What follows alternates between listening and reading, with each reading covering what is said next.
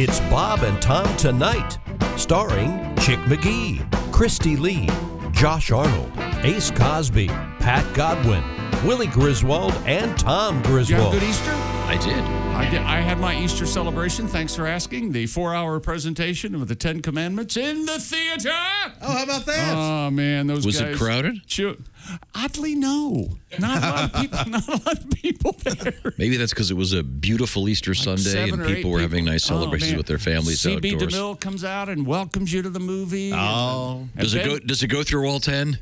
Shut up, Tom. And then, because I figured lately the way things are going, a couple of them probably got knocked out by the woke crowd. That you would have this attitude about the 10 Commandments. Ben Mankiewicz from TM. I love Ben Mankiewicz. Comes out and welcomes you. Big fan.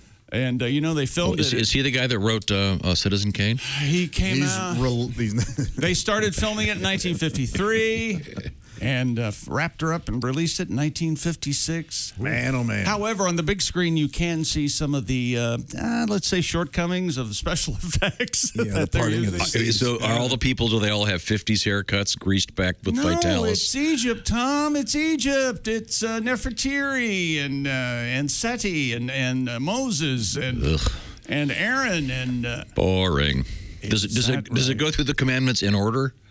No, it's not about list like that. It's not a study of each commandment. See, that'd be the way to do it. There is a section where there is a movie called The 10 that does that. The guy, you can enjoy it. The guy who they got for God's voice, for really good voice actor. Thou shalt have no other God, but and then whoosh, oh, yeah. So he's speaking English, huh? Well, yeah, it's a movie, Tom. The burning bush and everything. Yeah.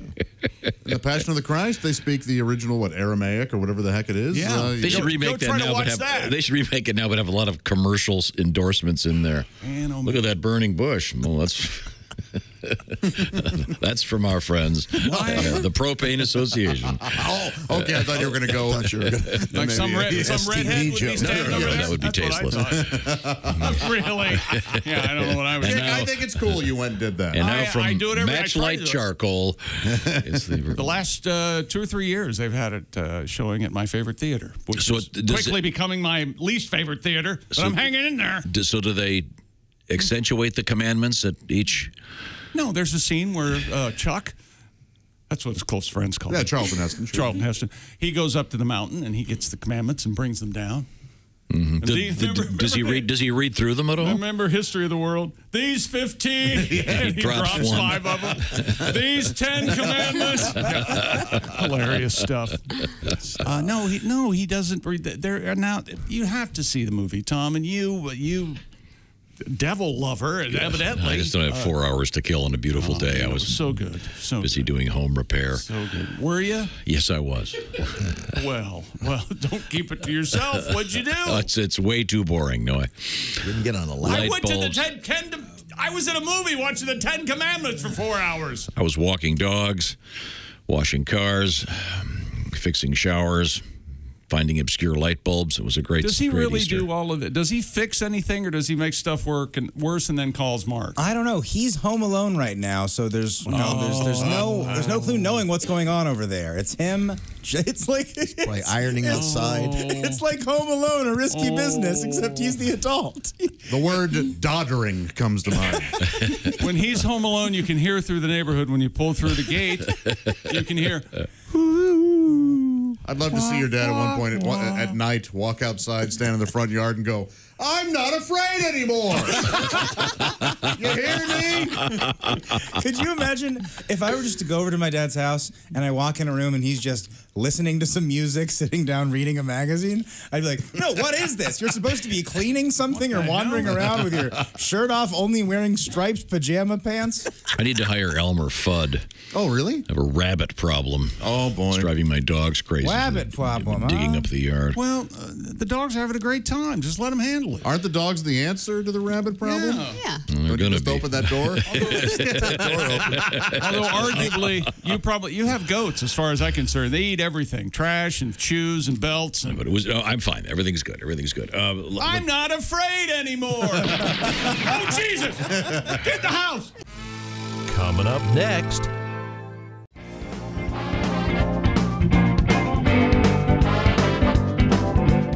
Did you do anything special for Easter there, Josh? Oh, you know what I did? I had Mr. Godwin and son over for some steaks. We grilled up some ribeyes and fillets. And when did the fire department leave? Well, no, I was doing the grilling. Yeah. Well, he meant the fire. Jimmy said in your living room. Right. Oh, yeah, that. No, Jimmy only did one thing that was sort of uncouth, I think. Wouldn't you say, Pat? You guys were literally standing at your car to leave. He takes his shirt off to get in the car, and he smells his armpits. Oh, yeah, I forgot about that. That was weird. But so he's already like a bachelor. As they're getting ready to leave, Jimmy goes, "Oh, wait, I'm going to use the restroom real quick." And he went in and he dumped up my house. He really left one in there for me. Did he flush? He didn't flush? I mean, by the way, Pat lives 45 seconds from me. Yeah, we're leaving. Josh, can I use your toilet? Well, sure. We thought, yeah. That really is not cool. And then he came out and he goes, "You're out of toilet paper." So then you shook his left hand. But another way to look at this is that that's some fine parenting. He thinks just so much of himself, which is hard to do nowadays. You get your kid to love themselves. That's how I like to look at it. It's like, I'll give Josh a treat. I'll leave him something of myself. I can top that. Well, that's what conversation's all about, isn't it? Willie is my witness. It's a competition. Willie is my witness. We were visiting a friend of mine, and he lives on kind of a cliff on a lake.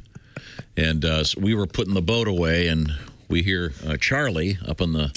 Well, this is the famous just go off the dock story. When a kid asks, I have to go to the bathroom, and the guy goes, well, yeah, just go off the dock. So Charlie's up on the deck, way up above, and he shouts down, "I have to go to the bathroom." I said, "Just go off the deck," not realizing that it was a deuce, if you will. Oh boy! Yes. Oh well. He was a young boy at the time. I should point out he was a young lad. It would have been quite awful if he'd been, say, 16. Coming up next.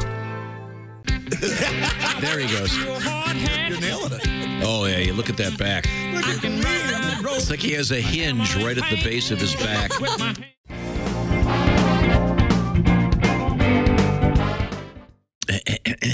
Ace Cosby's our engineer, and where's Josh? Where is he? Not my day to watch him. And no one is... When people say that. That's not my day to watch him. That's not my day to watch him. There's no knowing what Chick's going to say next. Wait a minute. No one is occupying the OrangeInsoles.com sidekick desk or chair. Well. Orange Insoles, you know what they say, feel better, do more. Free shipping with the code Bob and Tom. Has anybody checked on him? I saw him in the hallway. Is he okay? Are we going to conduct a search to find a new sidekick, or are we just going to grab anyone off the street? Jessica, what have you got over there? Coinstar has stepped in to help a Georgia man who received his last paycheck in pennies. Last month, Andreas Flatten said his former employer dumped at least 90,000 oil-covered pennies on his driveway as a form of final payment for his work at an auto shop. Coinstar decided to help Flatten by picking up the coins last week, and it rounded up the amount to give Flatten a $1,000 check. The company also made donations to 2 charities of Flatten's choosing, 2 animal shelters. That's nice. CEO Jim Garrity said Coinstar has been in the coin business for 30 years, and we process approximately 41 billion coins annually. So picking up 91,000 pennies was all in a day's work. This is the guy that when he left, his boss was upset, so he gave him his final. I think they went to court or something, and he paid him in greasy pennies, so we'd have to spend forever getting more. That's nice of Coinstar. What a jerk. Yeah. Pat, you ever Sunday morning find yourself at a Coinstar? Saturday morning, Sunday morning, Tuesday afternoon. It's a sweet story. Good for them. I still would like to know what he did to upset them. Uh-oh, I see something coming. Oh, wait a minute. Wait a minute. Josh is entering the room in his beautiful new orange suit and hat, a orange feather boa. It's bright orange, that's right. Oh, it's their tails, ladies and gentlemen. That is a nice orange, too. It's the new OrangeInsoles.com Suit You have really raised the bar for the rest of us and our sponsors. that I have had manufactured. Man, oh man. I hope you like it, Pat, because pretty soon you're going to be in the Oxford gold Like an lame Elvis suit. Gold lame. Josh, that looks great. Isn't this terrific? No, it doesn't. My goodness. It looks ridiculous. Are you kidding me? He's got an orange top hat with feathers on it, a boa. I do like the boa. And it's not a tux. It is actually tails, and Josh is dancing. That is so nice. Josh, I don't mean to be rude. I was just staring at your crotch. Everything was inviting me down that way. I don't know why. It's an invitation. Kind of looks like a pimp. His crotch tells a story. He's a Cheeto pimp. What milliner? What local milliner put together that hat for you? There's feathers in there? Oh, the same kind lady that the seamstress that made the suit. That is really nice. Hat maker, make me a Name hat. eludes me. Denise, yes, of course, yeah. Of course. Boy, I'll hear about that. Well, That is so awful that should you get married, I'd pay for the wedding if you wore that.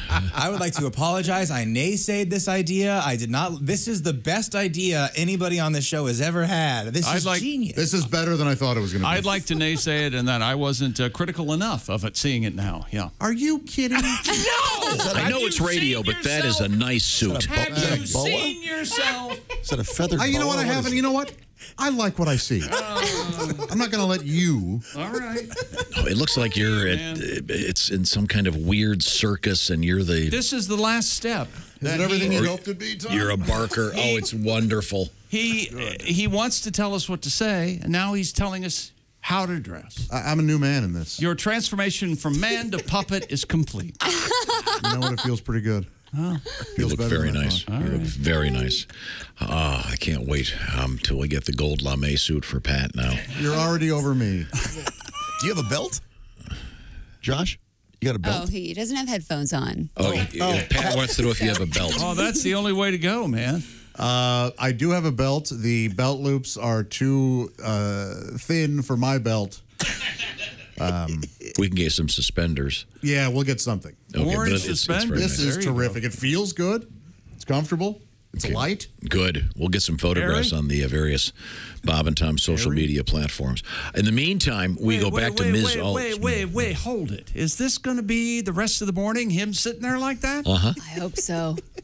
It's fun to look at from behind, too. Just that hat is amazing. It is. Thank you. Boa. Thank you very much. Is the Thank you. behind kind of attractive to you? I'll show you my butt. You It's wanna see? covered with the tails, the amazing tails. But when he starts moving, Do the Show flip. off that ass. There it is. oh yes, indeed. How about a little ass for that ass? Look at that orange wiggle. Oh my! It looked like a little chicken dance. Look at that. I got to shake my tail feather, don't Like I? a creamsicle. I do look like He a does. With the creamsicle. white shirt, he does look like a creamsicle. People are taking videos like this is something people want to see. Look at him. I'm a dreamboat dreamsicle. That's right. Well, let's move on. Jessica, what have we got at the Navy Federal Credit Union news Who desk? wants a lick of this dreamsicle? And now here's Josh with his big hit, Dreamsicle. Dreamsicle, a lick on me, oh baby. Dreamsicle, kiss me on my body. Who want to lick a dis dreamsicle? Who want a lick of this? Dreamsicle. You can give me a tickle and a dreamsicle. But, well, of course, the song that always makes Josh dance. Well, Oh, my God. the appropriate time. Oh, no. He's been bitten by the bug. The headphones are off. The orange suit, the top hat. Can't hear it. I'm a hard-working man. Go. There he goes. You're nailing it. Oh, yeah, you look at that back. It's like he has a hinge right at the base of his back. With my hands that most men can. Oh, those are all good moves. Look at the lapels. Wow, Thank you very much. Style. Brooks and Dunn, ladies and gentlemen. Barely getting by. We should send that to Kix Yeah. Brooks and Ronnie Dunn. Why don't you? send That'll- it to the boys. Yeah, that'll kick the restraining order back in. Okay. You mentioned Josh at the orangeinsoles.com sidekick Yes, desk and Josh chair. is your favorite. We all know. Looking good today, Josh. 118 days until the Josh-iversary, his fourth. Fifth. Hello, Bob and Tom Show. Hey, Bob and Tom, it's Donnie Baker. How are you, Donnie? I'm good. I'm not you, chick. I get so sick and tired of Josh being the teacher's pet regular. I swear to God. Thank you, Donnie. I always had that same dick in school, you know. Yeah, I'm sorry, Donnie. And you can have to go to the library. I don't know about you guys, but I've been on spring break for the past week. Oh, cool. Where are you? I've been butt chugging beers off fire-ass hot chicks, Tom, down at the beach. Oh, that sounds like fun. Yeah, it's so hot, I should have packed a fire extinguisher. I've been swimming in it. This one chick, Tammy, she had so much booty you could set up a boom box on it and still have enough room for a red Solo cup on it. Wow, baby's got back. Anyways, I'm partying 24/7. Then, all of a sudden, Tammy and her friends got this idea they want to try one of these escape rooms. Oh, You know? Well, if you don't know what escape room is, it's basically just an activity like go-karts or bumper cars, Right. but way more expensive and way less fun. And I swear to God, because what you do is you and your friends go to this place and you each pay like $50 a piece to get locked in a room and argue until there's a domestic for about an hour. And they lock you inside a theme room together. Ours is like Roaring 20s. You know, it's all decorated like back during medieval times, during prohibitions, and full of gangster stuff and speakeasies. Right, then they got a bunch of clues you're supposed to find. And then that unlocks a bunch more locks to give you more puzzles, like you're living inside an actual story problem. I hate being quizzed. I swear to God. I lost my temper. I was more mad when Sling Blade ran out of mustard. If I wanted to do that kind of stuff, I wouldn't have dropped out of small engine repair school after 2 semesters. Sure. And the worst part is you don't even get to smash nothing. Oh. Of course, they didn't tell me this till after we started, so now I'm on the hook for a small chandelier and antique Davenport, you know? And what's even dumber is if you don't solve the clues after an hour, they just let you out. Oh. So it's more like a try to escape room. Yeah. If you can't escape, no big deal, because they got another group of suckers coming in after you. Well, they can't just let you stay in there. I mean, come on.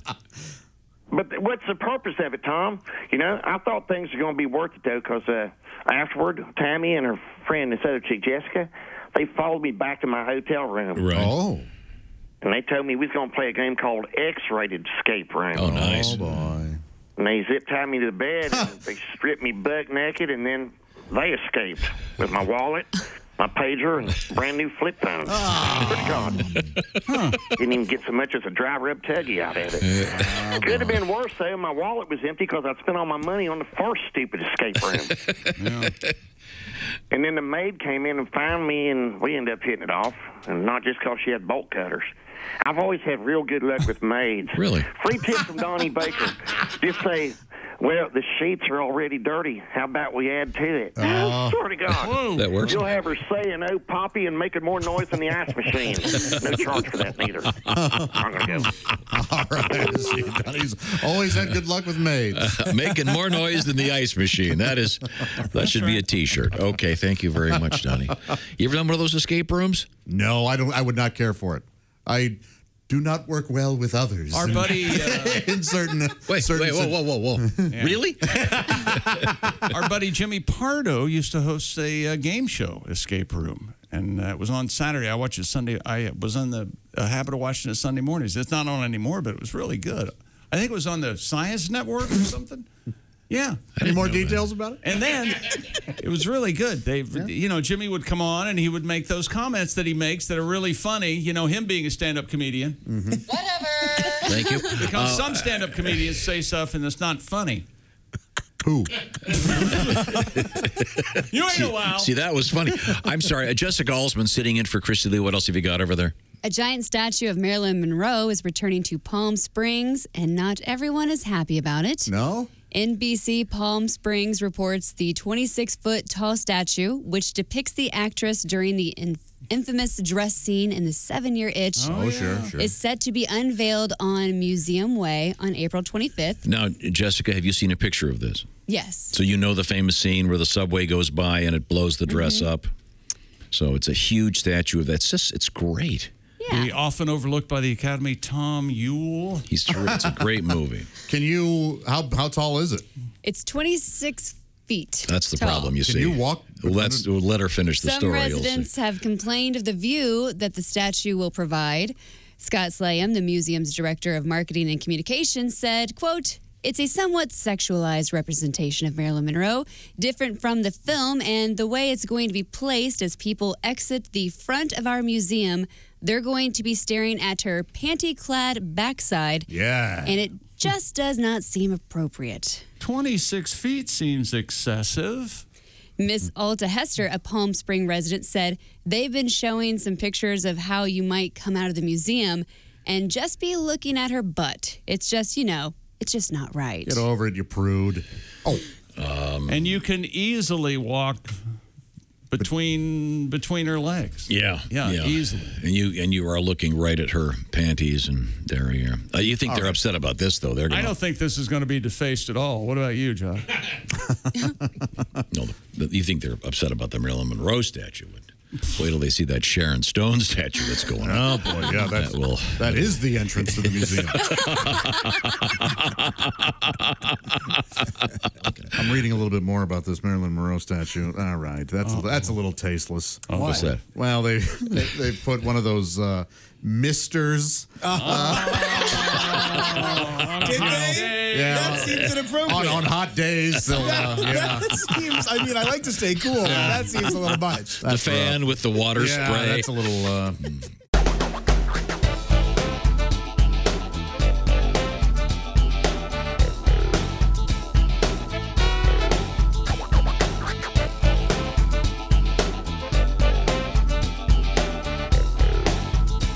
Watch the entire show live or on demand at bobandtom.com or listen live with the Bob and Tom app. And be sure to tune in next time for more.